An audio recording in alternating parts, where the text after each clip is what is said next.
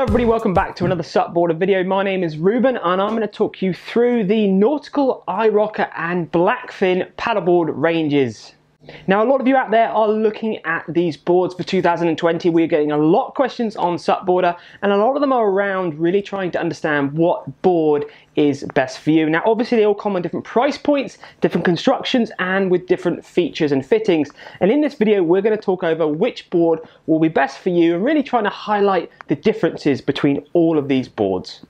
Now the brand iRocker, which is behind all of these brand names of boards, is based in the US, in Florida, but now they are very much available all around the world. So they are generating a lot more interest in 2020, and as I said before, we're getting a lot more questions on SUPboarder about these brands. In this video we're going to break it down into a few simple sections to hopefully help you understand which board is right for you. First off, we're going to look at all of the boards in the ranges, looking at the specifications and the sizes. Then we're going to be looking at the constructions, the weights, and we're also going to be going over the deflection test, which is how bendy or how stiff these boards are. Then you can relate them all to the weights and the constructions and understand really why they are the price point they are, and hopefully give you a better idea on which product will be best for you. So under the iRocker brand you have the Nautical, you have iRocker and you have Blackfin. You have one board available in the Nautical, you have 4 boards available in the iRocker range, and you have 3 boards available in the Blackfin range. The sizes of those boards: the Nautical board is a 10.6 by 32, so your general all-round first time entry level and an ideal shape to get lots of people into paddling for the first time. Moving up from there you have the iRocker 10 foot, which is still very much an all-round base paddleboard, 10 foot long, 32 inches wide, 6 inches thick, so very similar to the Nautical board. Slightly bigger board, you have an iRocker 10.6 Cruise, and that's 10.6 long, 33 wide, so a little bit wider than the smaller 10 foot one. Then you have the iRocker 11 foot Sport, 11 foot long, 31 wide, 6 inches thick. Your biggest board in the iRocker is the 11 foot. It's still an all-round shape, 11 foot long, 32 wide, 6 inches thick. Then if we move on to the Blackfin range, the smallest board in their range is the 10.6. It's 35 inches wide, it's still 6 inches thick, like all of the other boards we've spoken about already. The Blackfin Model XL is the next size up, 11.6 long, 34 inches wide. And the last and longest board is the Blackfish Model V, which is 12.6 by 32.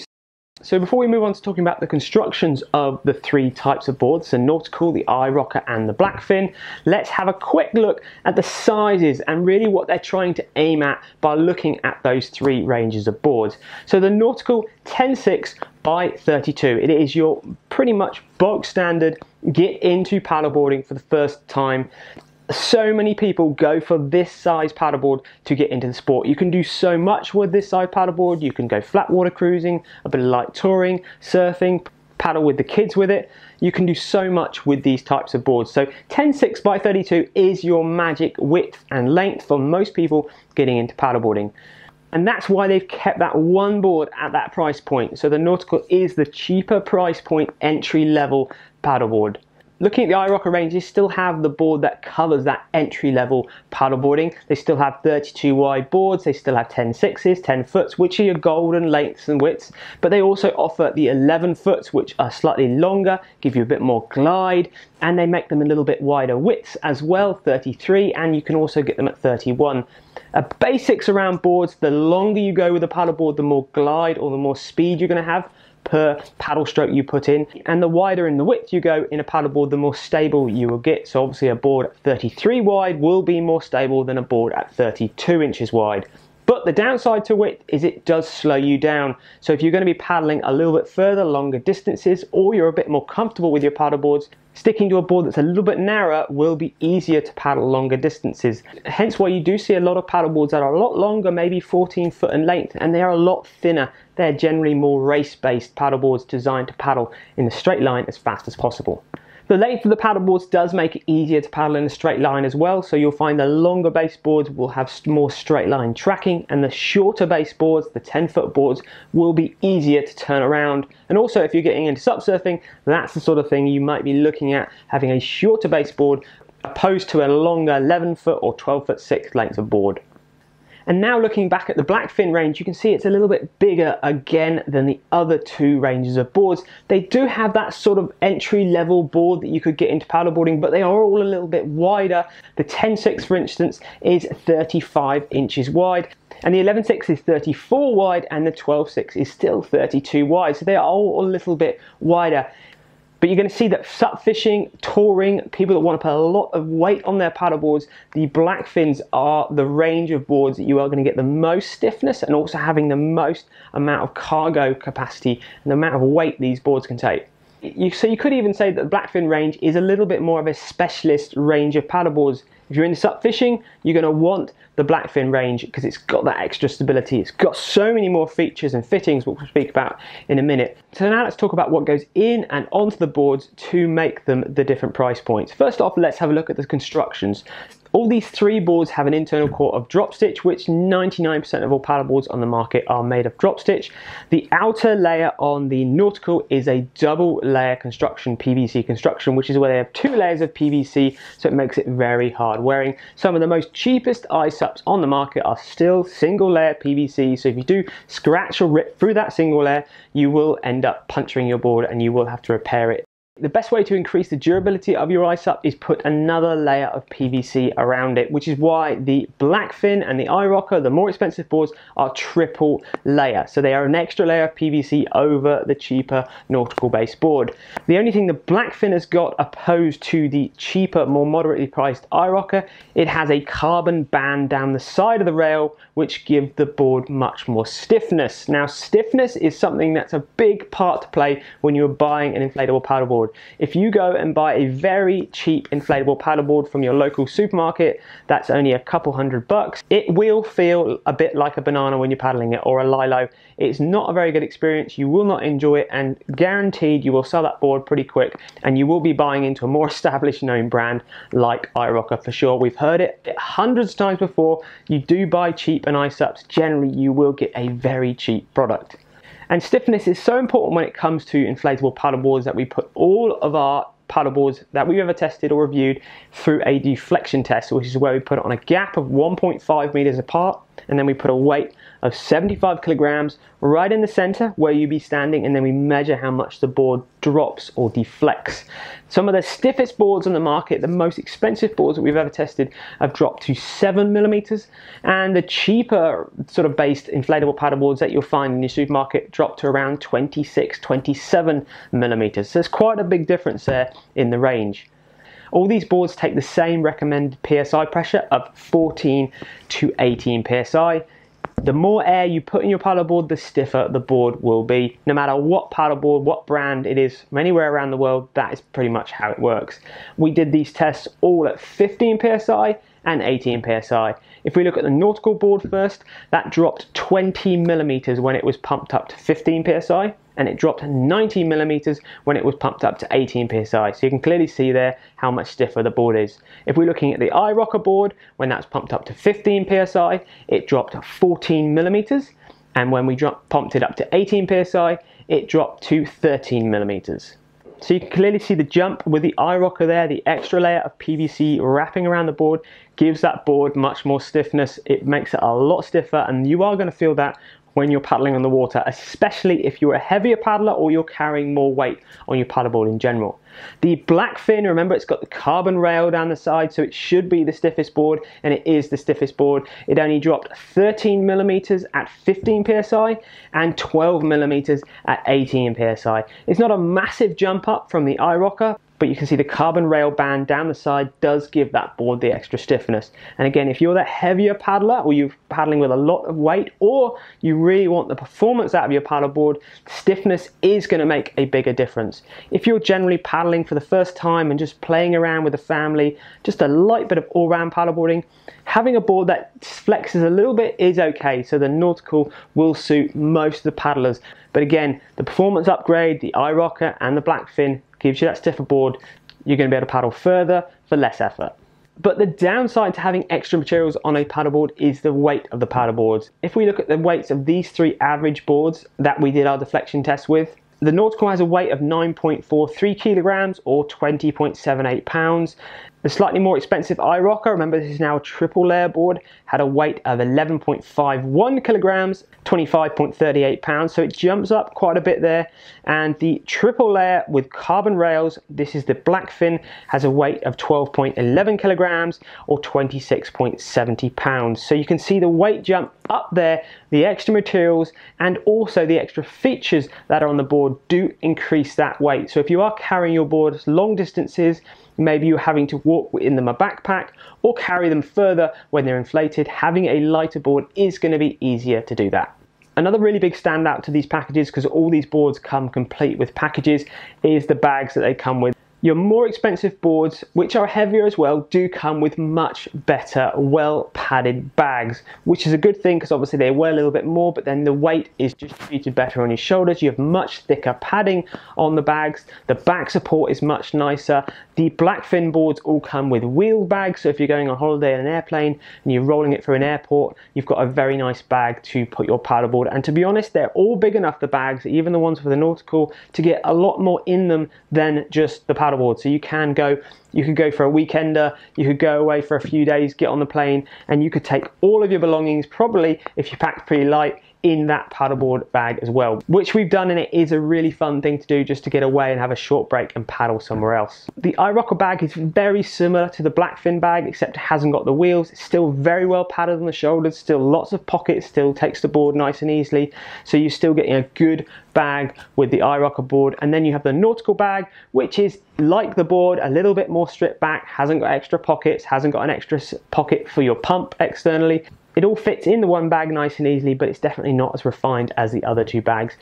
But again, not everybody needs or wants that full-on bag. Some people actually don't want bags with wheels because they like to roll them up nice and small and put them on the front of their paddleboard when they go paddleboarding or do their mini touring adventures. So having a small compactable bag like the one that comes with the Nautical can be a real plus for a lot of people as well.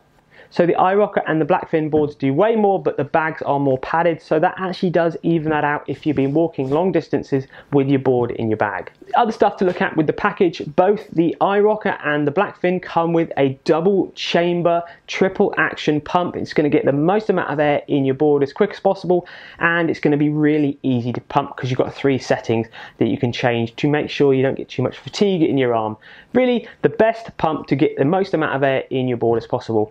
But they will need it because they are all generally bigger base boards, especially the 12.6s. They're longer boards, so you're going to need to get more pressure, more air in those boards in general. So it's good to see those bigger pumps with those packages. The Nautical pump is definitely more basic compared to the other two, but to be honest, it's exactly the same pump that comes with a lot of other top-end brands on the market. It's still a two-way pump, so it pumps on the downstroke and on the upstroke, and when the pumping gets hard, you can't push or pull anymore on the upstroke. You can take the nozzle out the back and just pump on the one way, so it still gets a large amount of air in the board, not as much as the other two, and it's still easy to get to the higher pressure. The basic difference between the two pumps is it's just going to take a little bit longer to pump the board up with the Nautical pump. But then if that's not really a problem, maybe you're only pumping it up every so often and you're leaving it on the roof of the car, the board inflated, then it's definitely not a worry. Now looking at the paddles that come with all the packages, well, the blade shapes themselves and the constructions of the blades are all exactly the same, whether you're buying the Nautical, the iRocker or the Blackfin. Their graphics are slightly different, but the blades are exactly the same. They are a fairly basic blade. I wouldn't say there's lots of shape to them. They're not going to give you a huge amount of performance, but they are very hard wearing. They're going to handle the knocks. Definitely the kids can make sandcastles on the beach with them. So they're a sort of paddle that you probably will upgrade with time to get a better blade shape, but they are going to last a long time being smashed around. The shafts themselves are very different though. Even the cheaper price point Nautical still comes with a fiberglass shaft, opposed to a lot of other brands that produce their cheaper price point boards all come with aluminium shafts. The downside to aluminium shafts is they do tend to bend and hold their shape after a while, and they're quite heavy. So the Nautical board coming with that 3-piece fiberglass paddle is actually a better quality paddle than a lot of the other inflatable brands out there. All the paddles are fully adjustable 3-piece, so they break down nice and easy to go in your bag. Moving up from there, looking at the iRocker paddle, the only difference is that is a fiberglass carbon mix of paddle shaft. So it's going to be a little bit lighter than the fiberglass one that's on the Nautical, and it's going to be a bit stiffer too. The stiffer your paddle, the more response you're going to have when you're paddling. In effect, the faster you're going to paddle for the less effort as well. Therefore, when you go to a full carbon paddle, which is what comes with the Blackfin boards, you get a full carbon shaft, and therefore these are lighter and they are more responsive again, so giving you a better paddling experience. One thing that's the same on all the paddleboards, the Nautical, the iRocker and the Blackfin, is the fin setup. They come with a 3 fin setup or a 2+1, which is where the center fin is bigger than the 2 side fins. It's called a flip lock system, so you slide the fin in and lock it back. It's becoming a very popular system with a lot of other iSUPs that we've tested over the last year, and it is a very easy system to use. You want to make sure there's not too much sand in the back of the fin, but when you've got a clean fin box, it goes in and gives the fin a nice secure fitting. The only difference is the iRocker one has got iRocker written on it, and the Blackfin one has got a Blackfin and it's got Blackfin written on it. The Nautical one doesn't come with anything written on it, but the construction and the fin shape is exactly the same. The nice thing about having those 3 fins, if you are surfing, you're going to get a lot more performance having the side fins out on the edge, and if you're touring or you want to do a bit more longer distance paddling, you could take the side fins out and just run it with a bigger center fin like this one, and that will bring the drag down on the board, still make it paddle in a straight line, but give you a bit more option to try and increase the speed of your board. So now let's go over the features and fittings you get on Nautical, iRocker and Blackfin boards. Now straight away I'm going to say a big thumbs up from us that all of the boards come with a huge amount of cargo tie downs, handles at the front and the back, handles in the middle that are nicely well padded and in the right place, and even the cheaper based Nautical has all of that too. But it hasn't got as much as the iRocker and the Blackfin. The easy way to think about it is the more money you spend right up to the Blackfin, it's got so much more attachments. It's got so many more ram mounts or things you can attach and physically clip onto your board. For example, the iRocker and the Blackfin both have handles up either side of their bungee points here, which I imagine you could easily fit on the Nautical, but it's really nice to see them at the back, at the sides, at the front. There's handles everywhere on both the iRocker and the Blackfin.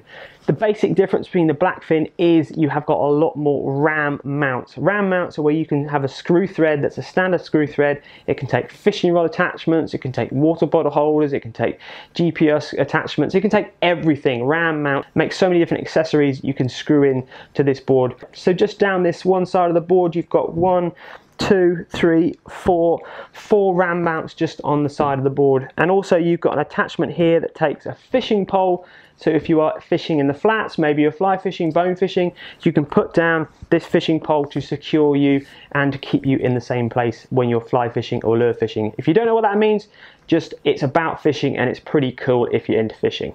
iRocker do make a good range of accessories that you can clip onto these paddle boards, from kayak seats, paddle holders, cool boxes. They make a lot that you can use. So if you're into touring, SUP fishing, you really will probably find an accessory that's just right for what you're after. And the actual look of the boards is quite special. Definitely the Blackfin ones do look pretty cool. When they've got a little bit of black in them, like this one here and the Model X, it does look very stylish. I do personally really love the orange iRocker. That is a standout, good looking product. But of course, colours always are a personal choice. There is a lot of colour ranges in the iRocker and the Blackfin board. I wouldn't say that the manufacturing or the build finish is any different between the Nautical or up to the Blackfin. They still look exactly the same. There's no glue marks with the Nautical, and obviously the Blackfin also looks perfect. The big difference really is, as I said, the features and the fittings. The deck pads are a lot more refined on the iRocker, and they're even more refined on the Blackfin, and they definitely do look like higher end boards in general because of the way they've finished off those deck pads and those extra little features.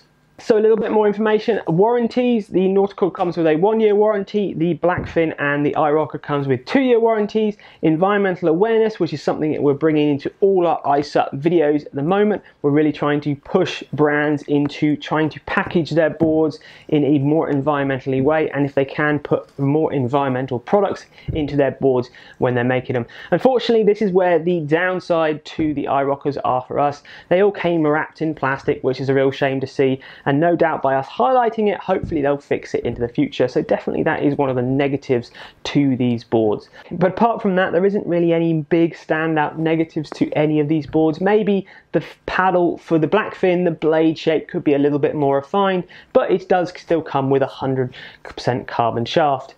The price points of these boards are really good. The Nautical sitting at that very competitive range, cheaper price point in the market. Definitely a better board than other equivalent boards in the market, and your iRocker, a nice good looking range of boards, very eye-catching, a little bit more money, but you can see where that money has gone in the features and the fittings, the construction and the bag you get. Definitely the Blackfin is the best board, but it's a little bit more specialist. If you're into fishing, it's going to be a great board. If you're into touring and putting a lot of weight on your board, it's also going to be a great board. But for most people, I feel that the iRocker range and the Nautical range is going to be the board that most people want to get on and definitely paddle for the first time. I hope you found that overview video of the Nautical, iRocker and Blackfin range useful. Please give us a like if you found it useful. Thank you very much for watching. If you want more information, get onto SUPboardermag.com, where we'll be speaking about these boards in general a bit more, giving you sliders, pictures, extra information that you don't find on YouTube. Thank you very much. Subscribe to our YouTube channel. If you're really getting into SUP at the moment, check out SUPboarder Pro. There's loads of extra content that you don't just see on YouTube. Thank you very much, and we'll see you next time on another SUPboarder video.